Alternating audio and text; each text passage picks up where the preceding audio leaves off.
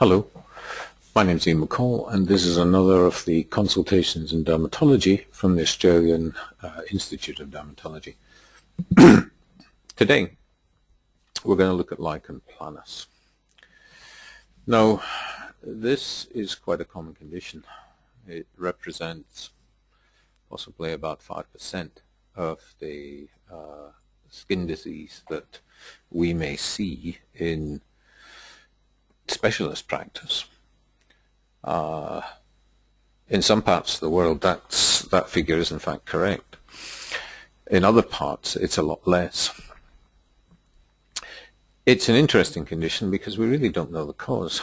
If it isn't a drug, and if it isn't due to underlying hepatitis C, then in the vast majority of cases, we never find out what causes it.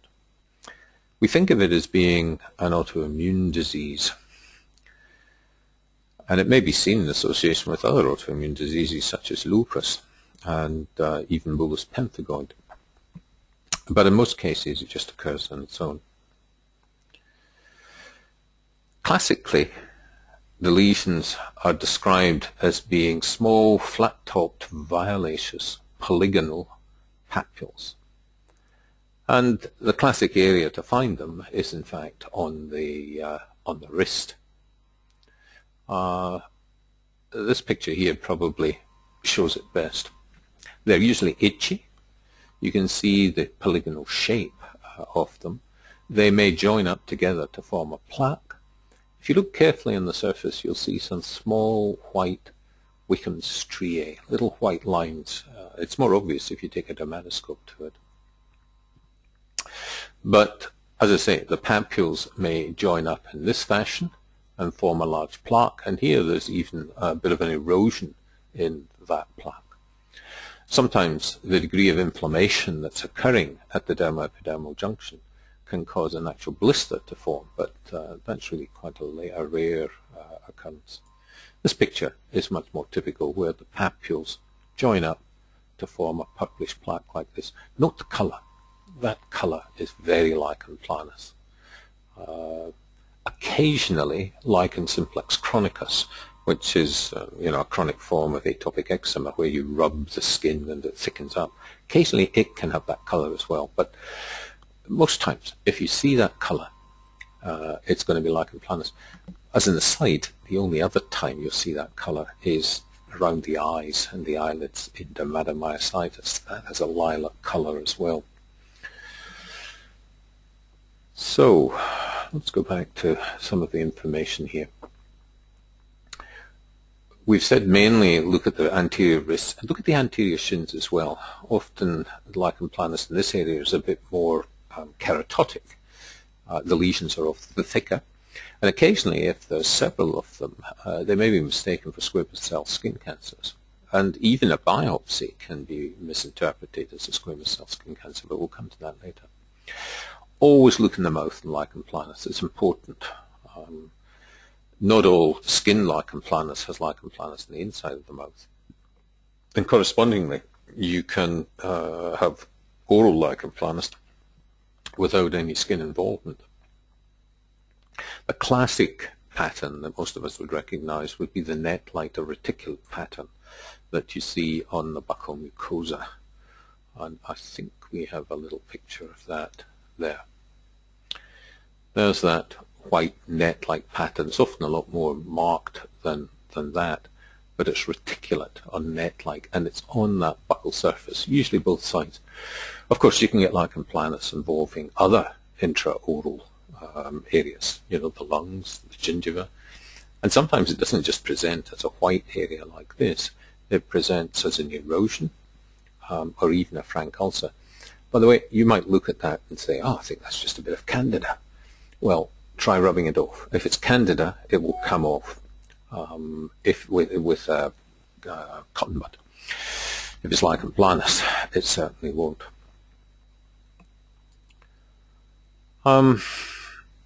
We've said there, if you just have skin lesions in Lichen Planus, usually the condition will resolve in a year or certainly in the second year. If you've got oral involvement, the condition tends to be much more chronic, and it tends to be recurrent. You'll see nail changes in 5 to 10% of patients. And you see other mucosal surfaces. We've talked about the mouth, but the vulva and the genital areas. Now, certainly in women on the vulva, lichen planus can present as erosive or ulcerated lesions, can be very painful, can be difficult to diagnose. Lichen sclerosis is a differential diagnosis there. Squamous cell carcinoma is a differential diagnosis.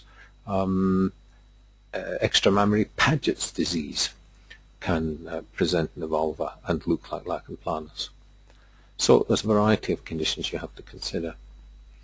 This is something here that's just been found recently, that lichen planus, if it's involving the mouth, it may in fact involve the esophagus, and it's usually the mid-esophagus. So they can get strictures, they have difficulty swallowing. So if you've got severe lichen planus, just ask about esophageal features, because it may be more extensive than you think. These were some of the other skin variants. You can get linear lichen planus, and that means it just occurs either in following a Blaschko line, or perhaps just on the inside of the thigh or the arm. There's a condition called lichen striatus that I think is actually the same as linear lichen planus. At least histologically it can look very similar. Tends to occur in young children, as I say, often on the inside of the thigh or the inside of the upper arm. The hypertrophic lichen planus was spoken about already in the anterior shins. Bullous lichen planus, if you get enough damage at the dermoepidermal junction, you can induce a bulla, a blister. Annular lichen planus, particularly on the genital areas and ulcerated in the mouth. Let's just see if we can bring up some of those genital lesions. Before we do that, let me just show some other oral ones that allow me to get along. That's much more extensive lichen planus in the inside of the mouth, and it's on the surface of the tongue. Look at the erosions that are there. Look at that's a painful, painful mouth. It's so difficult to swallow or eat with a mouth like that. Sometimes lichen planus will just affect the lip, like this, and you may again think it's a little bit of candida, but that won't come off. You'll see some little erosions here, and you should always be worried that this may in fact be a squamous cell skin cancer, especially in the lower lip. And discoid lupus can sometimes present like this too. So you've got to do a biopsy here, punch biopsy, to see what the pathology is, because you've got to exclude these two other conditions, but especially malignancy. That genital lichen planus, was here. Remember, as we said, annular lichen planus, typically on the genitals, on the glans penis, like this. Here it's a more, in a darker cut skin patient, still have that sort of violaceous color around the outside here. It's difficult to get. Red and purple don't look the same in darker colored skin, but that's very typical. Your differential there. By the psoriasis, and it usually doesn't have that annular pattern like that. Candida would tend to have a pinkish erosion. So this one, remember that picture there. Sometimes lichen planus will, because of the degree of involvement at the dermoepidermal junction, let me just show you this first. That's a lichenoid infiltrate. It attacks, the lymphocytes attack the dermoepidermal junction here, and they'll often damage it, and melanocytes, which are along here, will be destroyed, and the melanin will come down into the dermis here and be taken up by melanophages, and that gives rise to the hyperpigmentation that you classically see in lichen planus. So if we go and look perhaps at this case, here this has been lichen planus in someone with dark colored skin. But because they're so dark, the hyperpigmentation is very, very marked. However, you can get, when lichen planus heals, it tends to leave this post-inflammatory hyperpigmentation. And some patients may present, like this patient presented with a sort of inverse lichen planus that was just these areas of hyperpigmentation. When you looked out, though, with the eye of faith, you'd need to say that these were more purple and the more typical papules of lichen planus. But this one was different. This was another groin patch of pigmentation like this, there's nothing, there might be a little bit of purple at an edge here, but took a biopsy to define that this was in fact hyperpigmented inverse lichen planus. This patient had it in the groin and also had it in the axillae, but didn't have it anywhere else. It's an unusual variant. There's another unusual variant called Lichen planus actinicus that tends to be seen in countries in the Middle East, and I think also in India and Pakistan. And they present with these areas of hyperpigmentation on the face, often with this pallor around the outside. It's very curious. But this tends to be lichen planus. It's only occurring in certain sun-exposed areas, but as I say, typically seen in India or in the Middle East. We spoke about the hypertrophic type of lichen planus. This is here on the front of the shins. The skin is really quite thick. These are very itchy. You've got to watch if you biopsy these, because it'll show what's called pseudoepitheliomatous hyperplasia. That means thickening of the overlying stratum, the overlying epidermis. And there'll be a bit of inflammation at the base of it, and occasionally it'll be reported as an inflamed, well-differentiated SCC if you have perhaps set it down as that, if you haven't recognized that it's lichen planus. Look at the bit of pigmentation around the outside here as well. You'll get that in LP, you'll get it also in lupus. But just watch that hypertrophic variant of lichen planus. Let's go back just to the text here. We've said nail changes can occur in about 5 to 10% of patients. Well, let's have a look at some of those nail changes. This is really a very aggressive form of lichen planus that's caused that degree of destruction of the nails. You know, this is lichen planus affecting the nail matrix and may well be affecting the nail bed for all I can see there. But, you know, this is very marked. This was a picture I inherited. I wasn't a patient that I've seen, but you can imagine it's almost as if there's a blister occurring in this one here with the lichen planus. This is the more typical type of scarring that you'll get with lichen planus if it just affects several nails. You get destruction, because it involves the nail matrix here, you get destruction of the nail here. And this is called a trigium. It's a form of scarring, and that's very typical of lichen planus. There's another variant of lichen planus of the nails called 20-nail dystrophy. 20-nail dystrophy. It's seen in children. It's got a rough surface to the nails. Look a bit like psoriasis, but it's not quite psoriatic pitting. It's just dystrophy and a rough surface. And all the nails are involved. But, you know, after a year or more, that condition can just completely disappear. And they may not have any typical features of lichen planus anywhere else. So, you know, it's still one that we attribute to lichen planus, but really we're not sure. This again is just to go over the typical polygonal papules, lilac-colored, particularly at the front of the wrists and sometimes on the palms of the hands, like this. And I've said here histologically these will show a thick, well-applied layer of lymphocytes tightly applied to the basement membrane. This is the histology with that band-like or lichenoid infiltrate. There are other conditions that can have a lichenoid infiltrate, but they usually don't adhere quite as well as this one does to the basement membrane with destruction.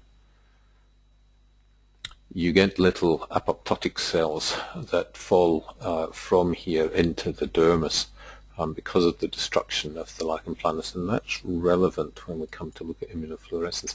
This is a much more aggressive lichen planus. Look at the thinning of the epidermis that's occurred here. There's one of these pinkish apoptotic cells, a dead cell, and there's only a few layers left to the epidermis here. There's edema, and this could develop into a bulla and get bullous lichen planus. It's commented here that if there are eosinophils in the infiltrate, it suggests a lichenoid drug reaction. So occasionally lichenoid drug reactions will give a bullae. Even a fixed drug reaction can sometimes be bullous, and there's a lichenoid infiltrate that does that. Okay, and we said, If some of those apoptotic cells fall down into the dermis, then they're the ones that show up in immunofluorescence with immunoglobulin. I think, not sure if it's IgG or IgM that you'll find, maybe a mixture of both, but you see these conglomerates of cells in the papillary dermis like that. These last series of pictures were just to show you a more generalized lichen planus. Look at that color, still that color. Lichen planus of the palm, not as florid as the edge as we showed with the, in fact I don't think I could make a diagnosis of lichen planus just from that picture. Linear lichen planus, but this isn't lichen striatus, this is a linear lichen planus because of the Koebner effect, scratching or irritating the skin, and the lesions have come up in the line of injury. Occasionally lichen planus can also affect the scalp, and it may just affect the scalp without much elsewhere. And it's a scarring alopecia, so there are no hair follicles, there's no openings of hair follicles in these scarred areas. There may be a few remnant hairs sort of appearing here. But you can see it's a scarring process, so you want to shut that off as quickly as possible if you've got a diagnosis of that, because, you know, when those hairs go, they're never going to come back. This is a variant of lichen planopilaris. You can see the inflammation around the hairs at the frontal scalp here, and it typically affects women. In fact, I think about 70% of the cases of lichen planus occur in women. And this frontal fibrosing alopecia is almost exclusively in women, postmenopausal. Look at the inflammation around the hair. If you look down there, you'll see a bit of plugging around the hairs as well. And the hairline used to be here, and it's gradually receding. That's why it's called frontal fibrosing alopecia. And this is another variant of lichen planus. This was just the histology. There's the hair follicle there, and there's just the inflammatory infiltrate right round the hair follicle, causing ultimate destruction of it in this condition. I think I've shown you most of the slides I wanted to show you. Let me just flick back along here and see if there's anything else. Oh, I think we've shown you everything. See if there was anything else in the text. Talked about that esophagus one, talked about these variants.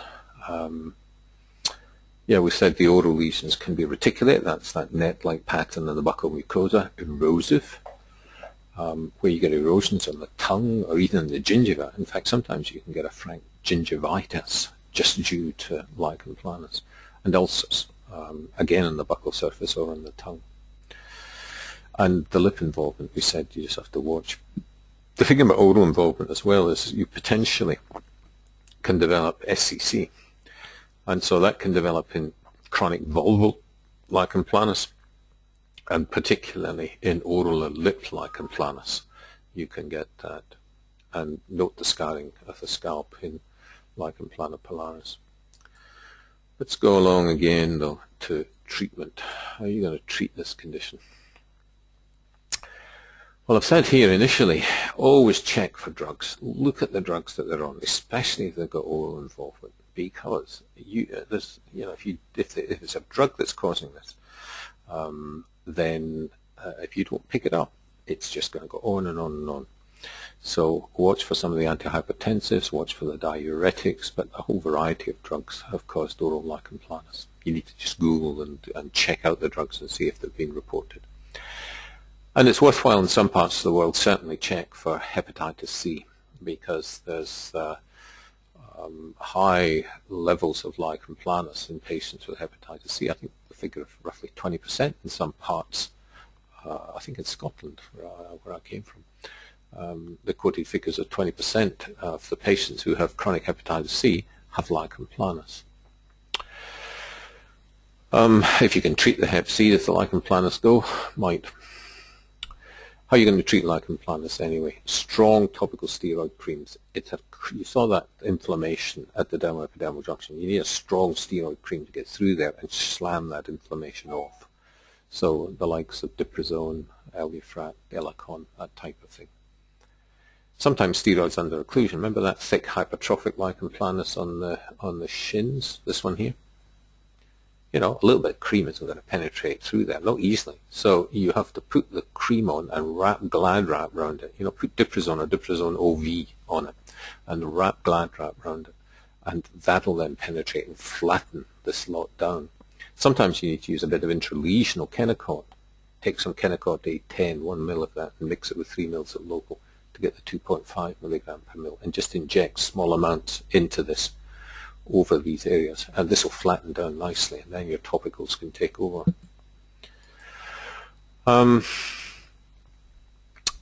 Hydrozole for genital lichen planus. Well, yes and no. Certainly for males on the penis. Got to watch. You use strong fluorinated steroids on that, your diprazones, your Elicons for any length of time. Sure, you'll get rid of that, but if you keep using it, you'll end up with a pink penis because of damage from the strong steroid. So, maybe some Elicon there nightly for a week or so, and then follow it up with hydrozole, which is a mixture of just 1% hydrocortisone and clotrimazole. We use that for psoriasis, but it's a very safe preparation for thinned areas, genital areas like this. But remember, if it's a female with really erosive lichen planus affecting the vulval area, then that's different. You do need a strong fluorinated steroid there, and you may need it for a month or more, twice daily, till the area has healed, and then perhaps you can get away with a weaker topical steroid like hydrozole to help it. Tacrolimus. Remember all those lymphocytes there that are T cells attacking the dermoepidermal junction? Well, calcineurin inhibitors like tacrolimus or pimecrolimus, they are useful in inhibiting these cells, inhibiting the damage that they in fact do. So we don't have tacrolimus here in Australia yet. It's called Protopic, but you can get it made up at a compounding pharmacist, but it's expensive, and that'll work. Similarly, by the way, there's a strong topical steroid that we don't have here called clobetasol, and that's sometimes needed for females with severe ulcerative lichen planus. And again, you have to get that made up at a compounding pharmacist.